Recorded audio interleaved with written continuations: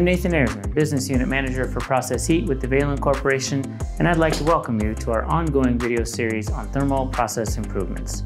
In this video, we will be focusing on how to increase productivity, which is a key initiative for any company wanting to increase market share in today's challenging economy.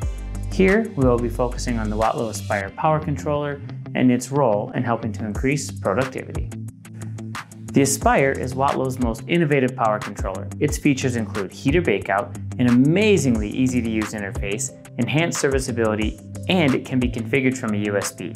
The Aspyre is optimally designed to get your plant up and running fast, reducing installation and startup time, and especially reducing downtime of large heater systems.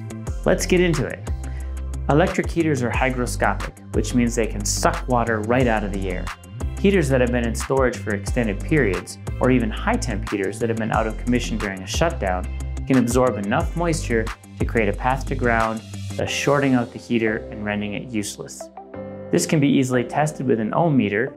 If your heater is wet, you can send it to Valin and our well-trained team can bake it out in one of our ovens, sending it back to you with a complete diagnostic report and a solid megohm reading.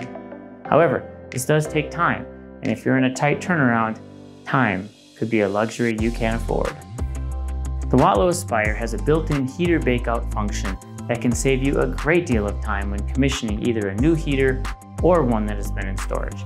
Simply switch the Aspyre into bakeout mode and it will gradually increase the power applied to the heater, slowly warming it up without applying sufficient voltage to arc to the sheath.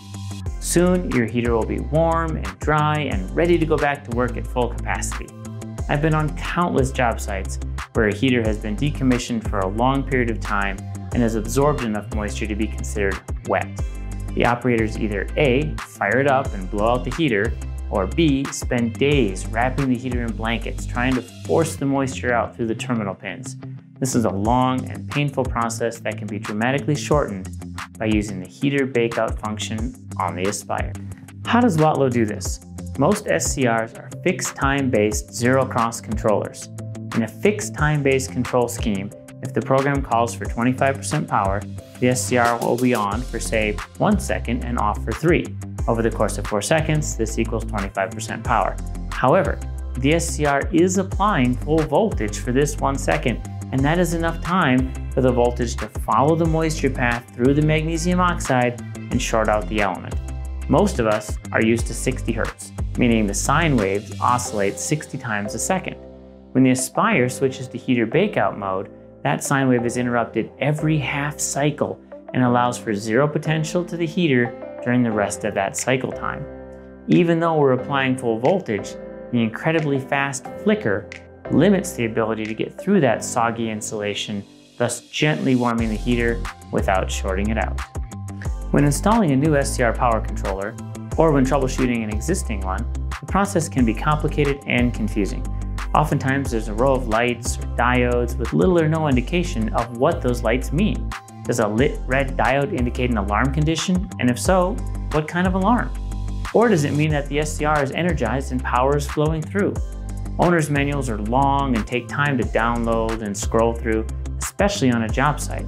By contrast, the Aspyre has a backlit user interface screen with instructions and error codes in plain English. This makes it easy to set up, easy to program, and a snap for diagnostics. Don't want to use the interface screen? No problem. You can also connect the Aspyre to your laptop and use Watlow's easy configurator to set up the controller in minutes. In my many hours of troubleshooting power controllers, I've come to appreciate the value of easy-to-use diagnostic tools. Oftentimes, it ties back to the setup. The SCR is looking for 0 to 5 volt DC, and you're feeding it 4 to 20, something along those lines. That's really hard to tell from dip switches and small red diodes. The Aspyre, either through the display or by connecting it to a computer, solves this problem in a matter of seconds, increasing throughput and getting your plant back up and running faster and with less hassle. Here's a pro tip for you. For scenarios where you have multiple Aspyre units, you can also upload the recipe from one Aspyre into a USB drive and then download that recipe into the other controllers simply by plugging the USB in and importing the parameters. At Valin, we're committed to helping our customers increase efficiencies and understand the importance of getting your plant up and running as quickly as possible.